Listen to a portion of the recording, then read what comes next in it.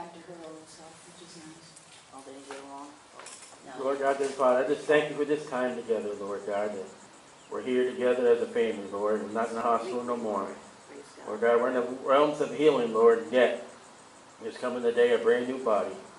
Never need of medical attention again, Lord, but to then, may we witness to the lost and help grow the Christians. For Jesus' sake we pray. Amen. Amen. All right, Gospel of John. Gospel of John. And we're in verse 13.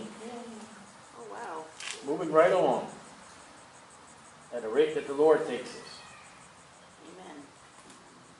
And then we'll do is we'll start in chapter 1, verse 1. We'll read down. Mm-hmm. Since it's been a while since the last time we were here. Yeah, a little over a month. In the beginning was the Word, and the Word was with God, and the Word was God. The same was in the beginning with God. All things were made by Him, and without Him was not anything made that was made.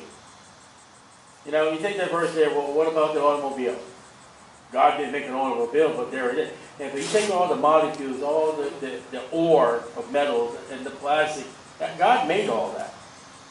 God didn't make a telephone, but everything that made a telephone, God made. Man was just used the resources. In Him was life, and the light was the light of men. And the light shineth in darkness, and darkness comprehended it not. There was a man sent from God whose name was John. The same came for a witness to bear witness of the light, capital L. And all men through him might believe. So see, there's that free will. All men might believe.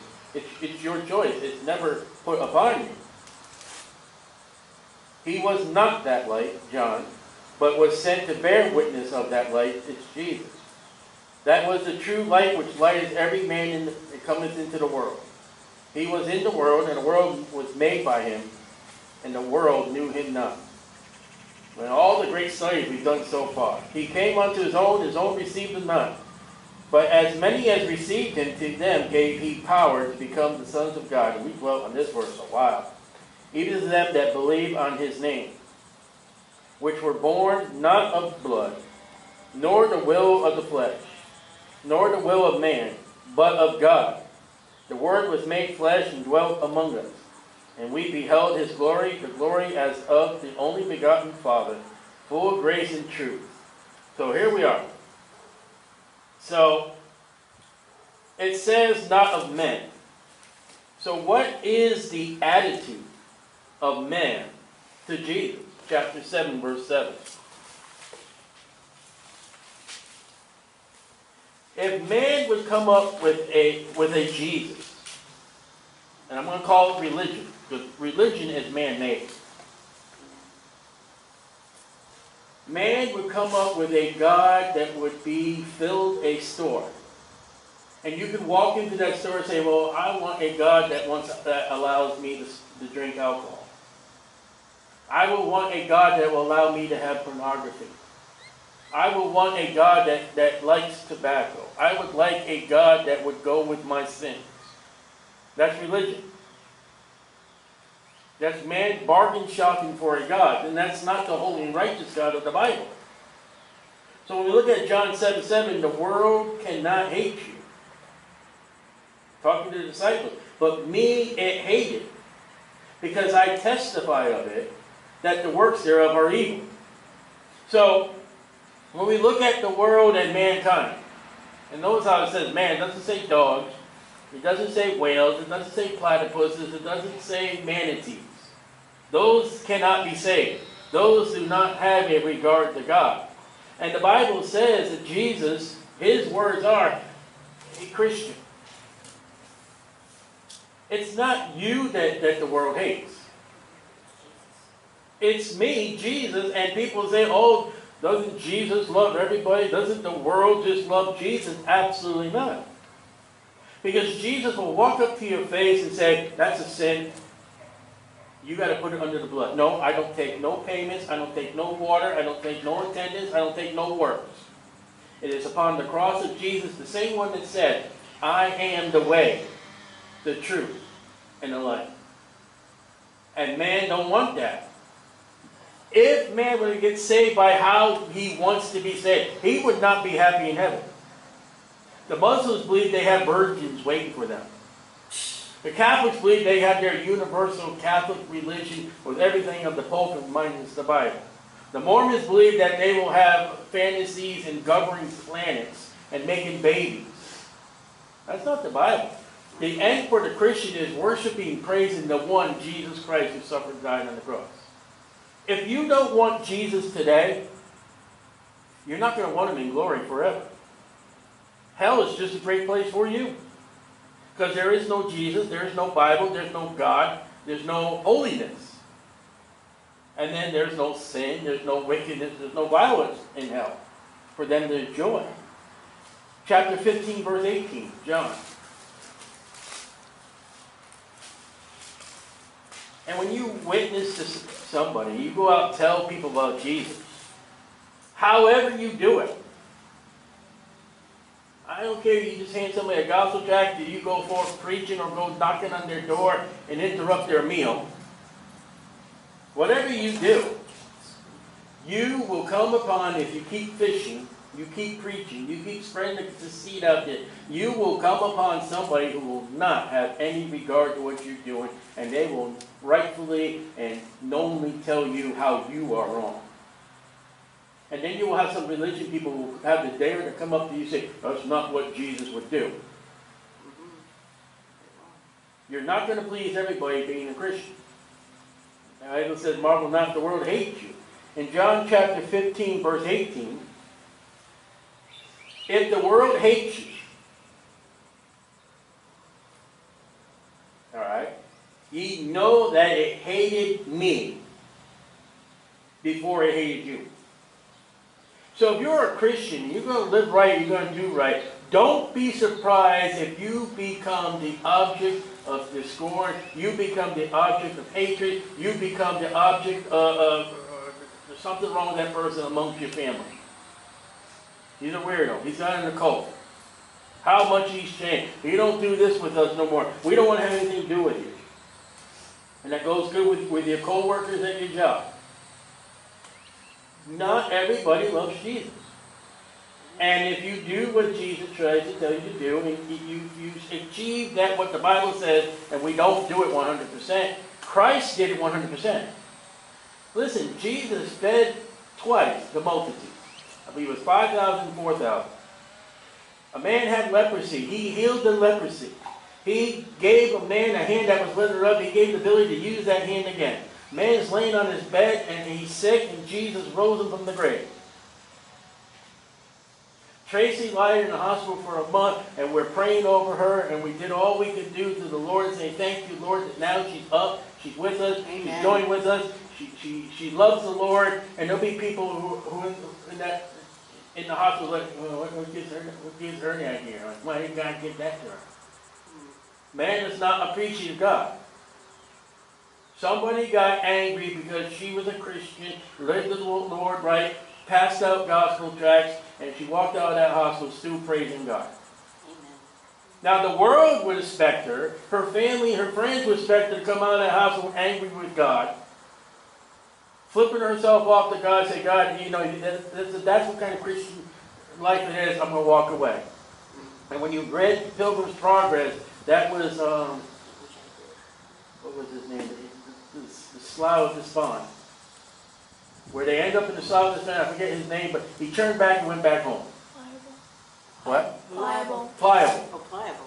See? Good to have a family that helps you out. He got in that mess. Very early on, he got in that mess. God, this is the kind of mess you're going to have for us. I'm going back. And then when he went back, I was going to say what the Bible said. What does the book tell you? They hated him. Yeah, That's right. they call them a turn back. Turn back. Yep. I mean, you didn't do what fully. So once you enter the realm of Christianity, they're going to hate you because you are Christ. You are a new creature. You have the Holy Spirit dwelling in you. You're not ever going to make the world happy. You can give them all the Tootsie Rolls that you can give them, and then they're going to want another candy bar. And when you give them that candy bar, you can give them banana splits, and that's not going to be happy. But what Jesus said here is, marvel not, they hate me. The sinless, perfected one that helped and gave to the world all that he had of God, and they hated him. Kind of interesting. 1 John 3:13. 1 John is the same writer of the Gospel of John.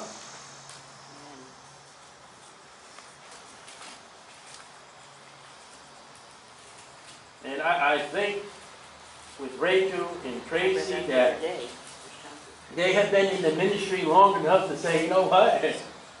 The Bible is correct. And when somebody comes up to me, 1 John 3:13, that's not what Jesus would do, and I fire back, I tell you, you're not a Bible reader. You never studied your Bible. Tracy doesn't ever rebuke me, because she knows, you know what? That's exactly what Jesus did. That's exactly what the apostles did. You're the fool. And in 1 John 3:13, marvel not. So there's a whole realm of comic books out there called Marvel. Some Superman, Wonder Woman, Caveman, Water Woman, and they don't know how to wear their underwear. And they have no power against the power of God. Marvel not, my brethren, okay? We are the brethren. We are gathered in the name of the Lord Jesus Christ. We are saved under the blood of the Lord Jesus Christ. We are the children of God. That's us. So what's it say? Marvel not, my brethren, if the world hates you. So what's the world say? Hate is an ugly word. Not to hate that person in their sin. You're not to hate that person over there, what they do, what they believe. You're not to hate it. And if these people believe in this, you're not to hate that. We're not to judge. Judge not, lest you be judged. I'm a born-again, Bible-believing Christian. You ought to believe in the Lord Jesus Christ to be saved. If you don't, you're going to hell. Shut up. Don't judge me. 911, what you reading? There's a man over here telling us about Jesus. Shut him up. Well, wait a minute, you're not practicing what you preach.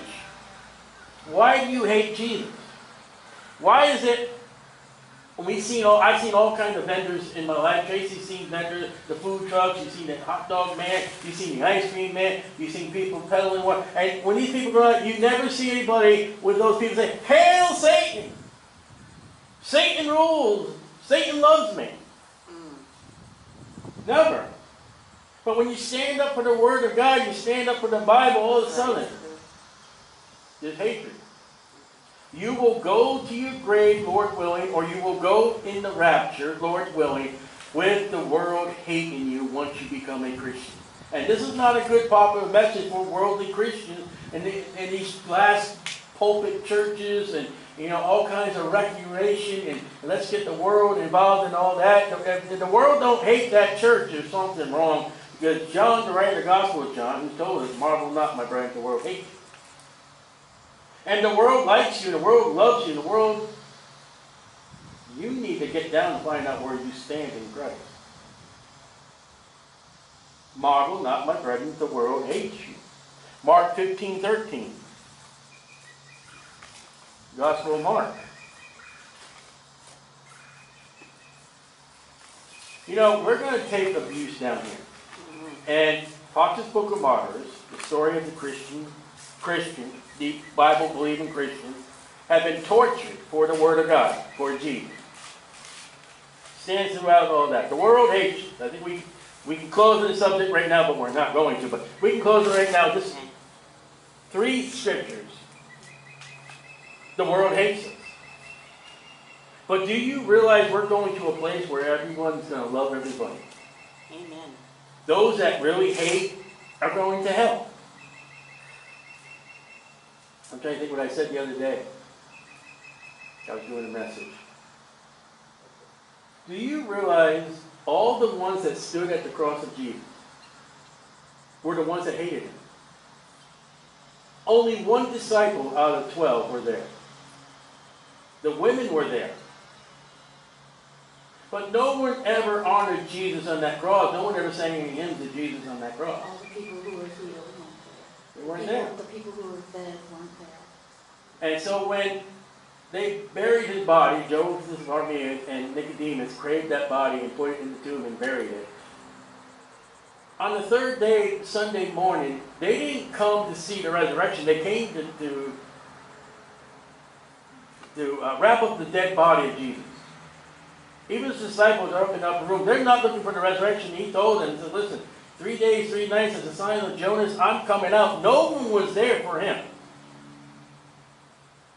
The entire world that supposedly loves Christians and loves me as a Christian stood there at the cross when those that should have been there mocking God on that cross.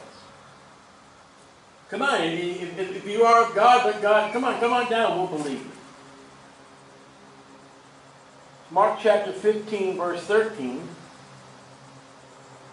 And they cried out again, crucify him. And then Pilate said to them, why? What evil has he done? And they cried out the more exceedingly, crucify him. Isn't that kind of bigotry? It was open knowledge of Jerusalem and in Israel, in the outer parts of the world, and probably amongst the Roman soldiers, that here is Jesus, the one that is able to heal, the one that is all love. You can't say nothing bad about Jesus. And when he comes to the end of his ministry, they gave him the pulpit. They gave him the honorary degree. No, his people cried out, crucify him. He came unto his own, we studied, and they received him not. They said, give him that cross. What about Barabbas? We'll take Barabbas with us. It's kind of interesting, because the one that was sinless perfection, that did the works of righteousness, they said, we don't want. The world hates Jesus. Luke chapter 23, 21.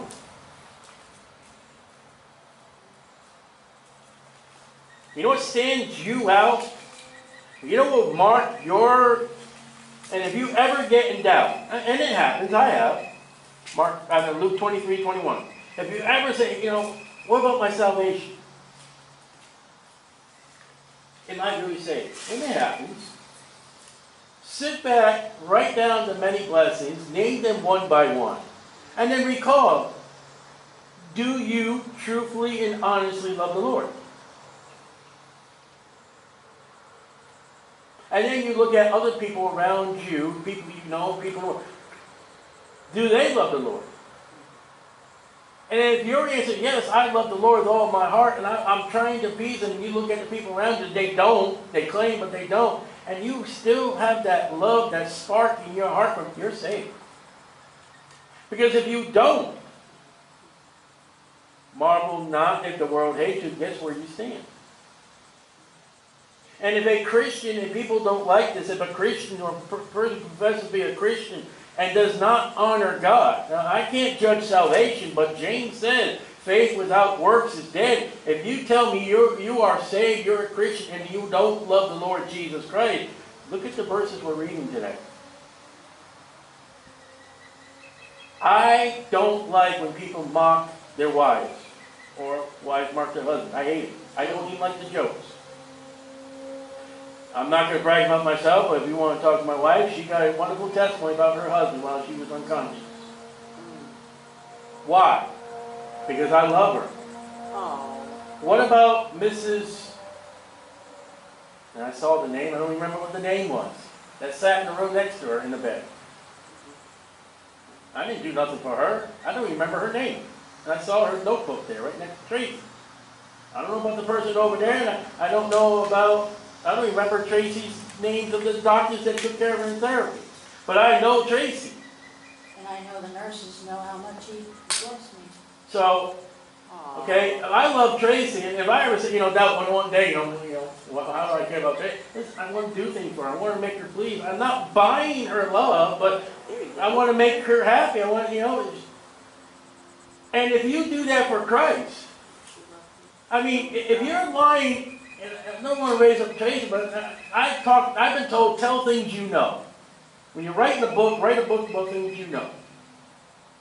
When you're going to serve the Lord, you're going to preach the word, do things that you know. When you're in aggravated pain, and you still can hand them a gospel tract with a smile, It's not phony.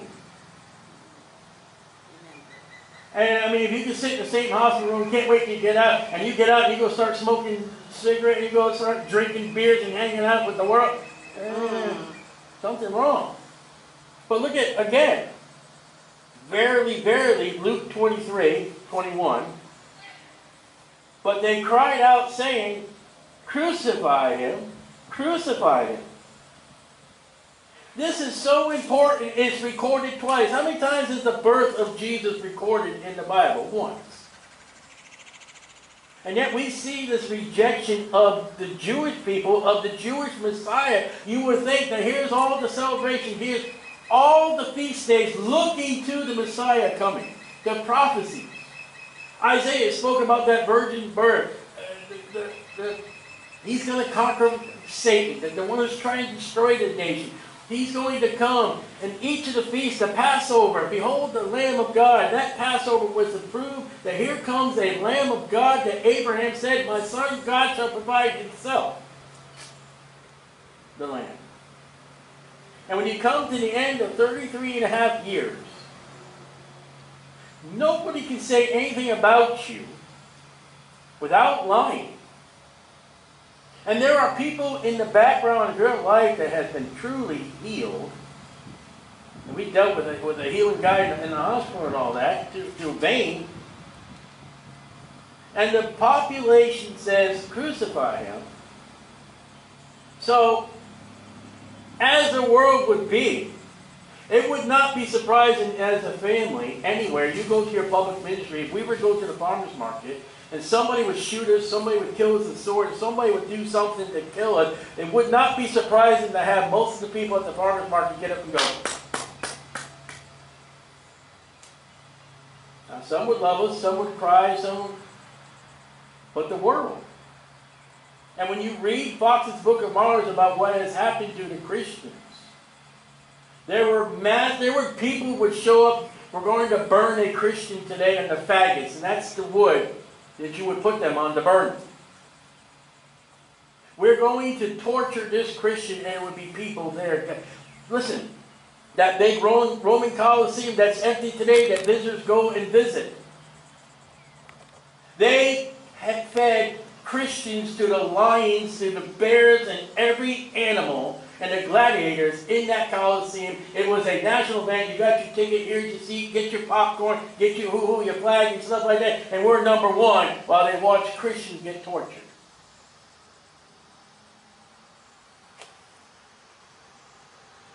And then you're going to have to wake up to, God is love. We all love Jesus. No. John 19:6.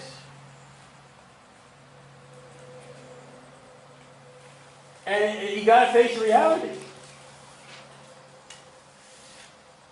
The day I got saved was Saturday afternoon, April 25th, 1987. I went to church the next day, Sunday. I told everybody, stood up. Hey, I just got saved. I went home that day, started telling my father about hell. They said I needed to be baptized. That next week I was baptized. I started coming out to Wednesday services. Hey, this is what a Christian's supposed to do. I want to learn, I thirst, I desire the Word of God. I started doing things that were weird to the church. I was going out telling people about Jesus. After I learned what gospel tracts were to be for, I used them properly. And then I started realizing, like, I look around, like, where's my church? They're gone. They're gone. I became an oddball. And even today, I don't know how many years it's been since 1987, my family who are saved and came from the same church I was saved out of, look at me today like you're a freak. Jesus is the reason for the season. Excuse me. No, let me tell you. No, Jesus was not born during that season. It's Tammuz. It's a fallen god. Christmas has nothing to do with Jesus. I'm sorry to tell you, dogs don't go to heaven. Stop witnessing to your dog. He's not going to get saved. Go tell people about... That preacher you're listening to, he has a perverted Bible. He has a perverted message. Well, who do you think you are? I'm the same person you are. I got the same Bible. Why did you change? Why have I become your enemy? And Paul writes to one of the churches, have I become your enemy because I tell you the truth? You will have Christians that will come and stab you in the back with the world. But when we get to heaven, I may get a crown and they will not. Christ will reward you. And when Paul is on the road to Damascus and Jesus says to Paul, whom thou persecutest, the Christians. Paul never persecuted Jesus Christ. Never. He can't. Jesus is at the right hand of the Father right now, has been until he comes.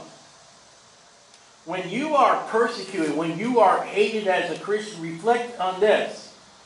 Christ takes it personally. And everybody that comes to you and badmouths you, everybody who talks against you, everybody who gives you a fight, everybody that gives you aggravation, anybody gives you because you want to do right, they're going to face Jesus. And Jesus said, what did you do that to me for? I didn't do it to you. Oh, yes, you did. You know, as a little child, there'd be times in my life, I'll get my dad, I'll get my big brother. I remember doing that many times. There'll be one time, I'll get God. And God will step up to the plate and say, and how bad was his preaching? He was too loud? Guess who gave him that loudness? Shall I call his mother who's saved and say, Mrs. Hayward, remember that son that aggravated you with that loud voice entire life? He used it for me, didn't he? Yes. They hate my voice. Even worse without the amplification. That couldn't stop them. Couldn't stop me with the Lord. John chapter 19, verse 6. When the chief priest, that is the high priest, that's the priest in charge. They are of Aaron. God set that up. We're not going to look at the book of Exodus, Leviticus, Numbers, and Deuteronomy. God set up these priests. Not in the church age, during the time of Israel. In the Old Testament, God says, I will have one group of people, Levi, of the 12 tribes of Israel. I'm going to set them up. They're going to be their spokesman for the people to me. They're going to be the mediators.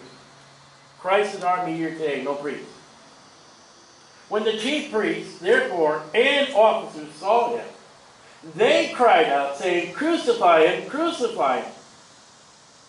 Pilate said unto them, take ye him and crucify him, for I find no fault in him. All right, here comes an Israelite.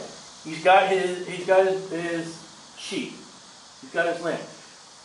I've sinned. This is my offering.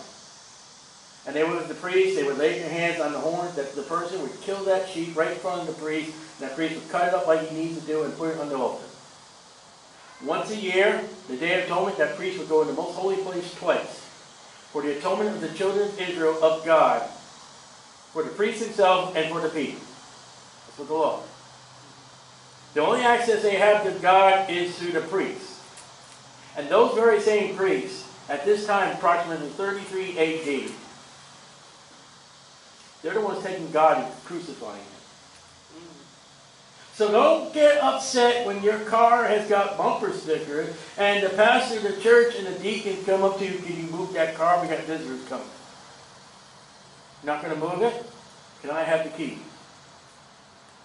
Don't get upset when you skip church on Sunday morning to go witness to 2,000, 3,000 people as they go to a race. Well, don't come here no more. I'm sorry, I didn't know your religious service was the most ultimate religious service, and yet you had that one temple that all the children of Israel were to go to. The Bible says, where 2 or 3 are gathered together in my name, there I am. And we're 3 or 4 people, we're there gathered together to get the gospel out to lost people. I think God's more there than your stupid photocopy of your lesson. And then you tell us you're not going to have anybody in this pulpit that does not have a King James Bible, and you have another Bible brought in, and then you rebuke me. Aren't we all Christians? You're mad at me because I went and found out and searched about a modern Bible being used in a pulpit. So I'm telling you, marvel not if the world will hate you, and then there are Christians. Because Jesus said, I speak to the world evil. I tell the world that that's not right. We tell the world, we're living holier than thou is what they call it. No. I'm just trying to do what the Bible tells me to do. Christian. Well, we go to the same church. Yeah, but you're not studying reading the Bible. You're not trying to be approved of God. You're trying to be approved of somebody else. You're trying to get that recognition. I'm trying to memorize scripture verses. When I come to get somebody, I can use that scripture correctly and properly and not misquote it. You're trying to do that scripture so you can get the Tootsie Roll.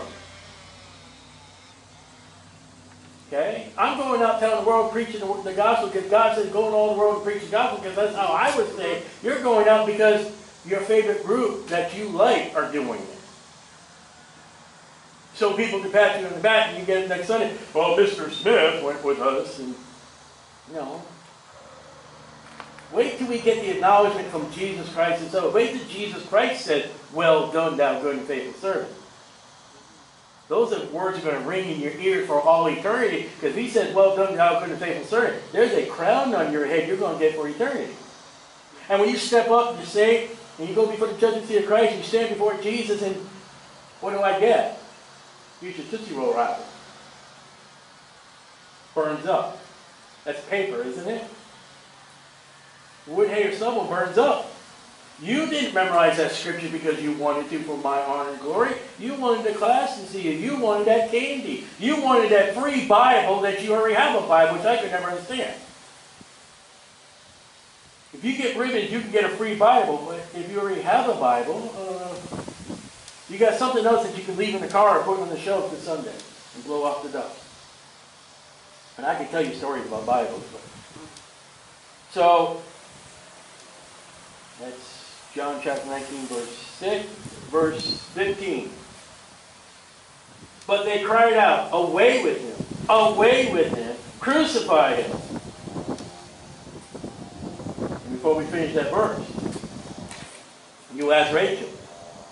All the public ministry, as far as I know how old she was. I guarantee she's heard many times people saying, get out of here, go. Call the cops. Leave. We don't want you here. No.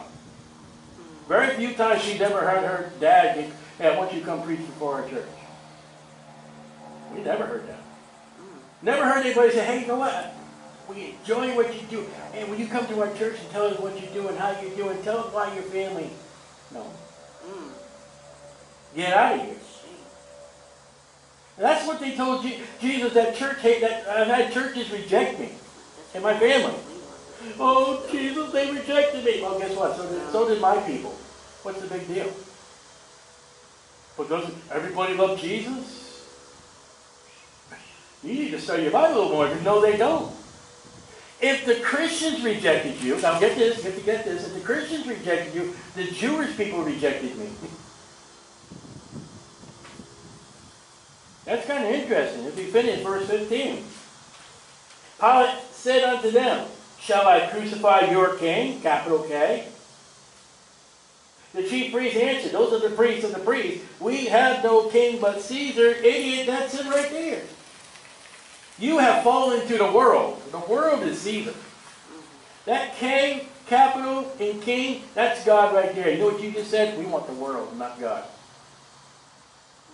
Give me the world and leave Jesus. That's their hymn.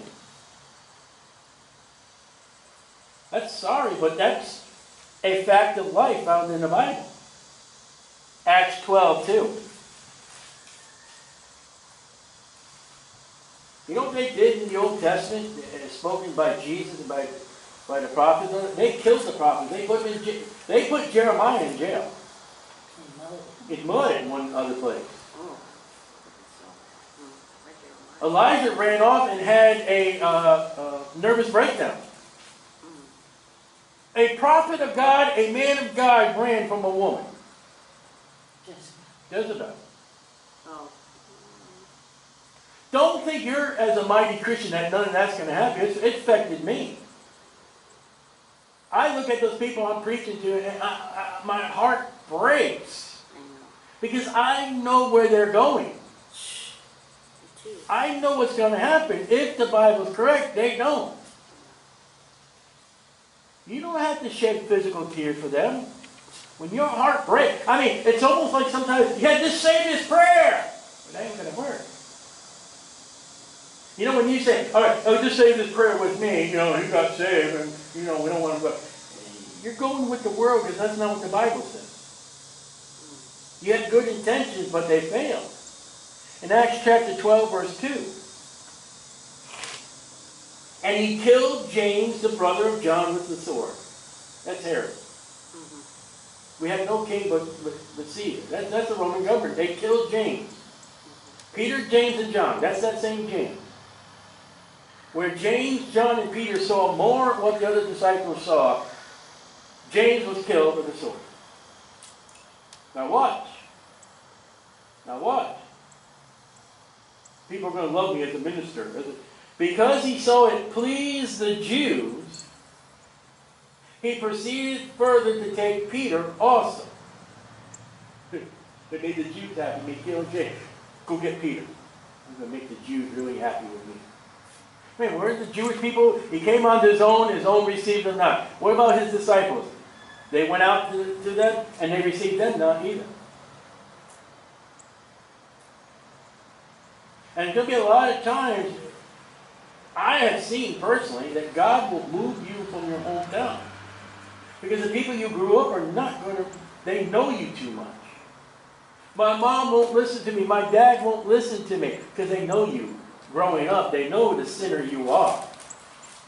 And how dare you grow up and tell us that we, I mean, when you go up and tell your parents nicely and properly, say, you know, Christmas is wrong.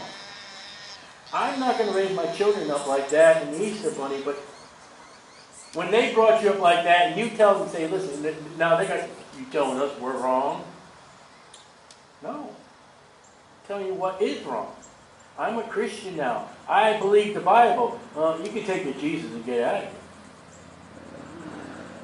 You can take all that beliefs you have because we're doing it right.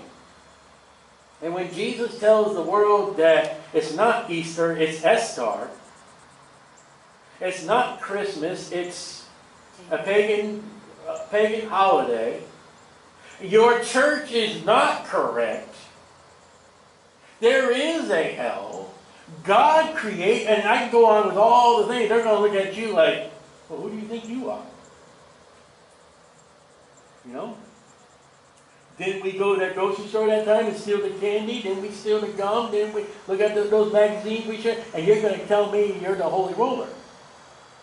Now see, your life now is condemned theirs. Jesus has condemned theirs. And when we go to them and say, Jesus is the way, the truth, and the life, I just gave you a serious boot in whatever you believe. That you are not going to make it without Jesus Christ. And that angers them because Jesus is the way. That angers them with you because you are telling them what to do. And they say, yeah, I almost drowned. They say when a person's drowning, I have learned, and I spoke to people, you don't save them right away. They'll kick, they'll holler, they'll bring you down. You got to wait for them to get tired out. You got to wait for them so they're not fighting. Then you can grab them or throw them something and you can pull them out. When they're kicking and angry against Jesus Christ, nothing's going to happen. That's the world. You got to wait for them to calm down. But when you go into living the life of Christ and you think you're going to be hunky-dory and everybody's going to love you, you're going to be for a big shock. Now, let me also speak on this. You're going to have plenty of people who are, they're going to marvel you. You're going to, like I said, I can only speak what's just happened recently. When Tracy's in the hospital, she smiled over everything, like the popsicle and stuff like that. But when I knelt down to her, I said, Tracy, there are people in Europe praying for you. I don't even know where they are. She gets this smile. There's people all over the world. I said, Tracy, this woman from church came and visited you. She smiled. This woman is coming from church to visit you. She smiled. All right, those are Christians that love the Lord and want to do right. Those are the disciples of Jesus Christ. But you're not going to get many of them. You'll get some. But there's only one that said, I'll never leave thee or forsake thee. And when you got trials and tribulations, which I have had in my life, and you know, your flesh is pulling your hair out. But when you're, and I can't explain it. I guess it's only because the Holy Spirit is there amongst your turmoil of your life. You can just sit there, you know what? I'm afraid, I'm scared, I'm frightened, but I got peace. Jesus is going to take care of me. I don't know how. But he's going to take care of me. I wish he'd tell me how. And the world just makes it worse. If you do this, if you do that, my opinion, this opinion, they only make it worse. So the fact is that the world hates Jesus Christ. There are people who are going to hate you for living right. And there will be people who will be by your side with the Lord. But That's right. remember the one that said, I'll never leave thee or forsake thee. Amen. And I'll tell you, we've lived through that. I'm not preaching in the woods on this one. And Lord God, I thank you that you're a faithful God.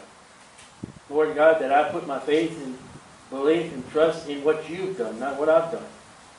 That Lord, any moment that trump would blow, we would go.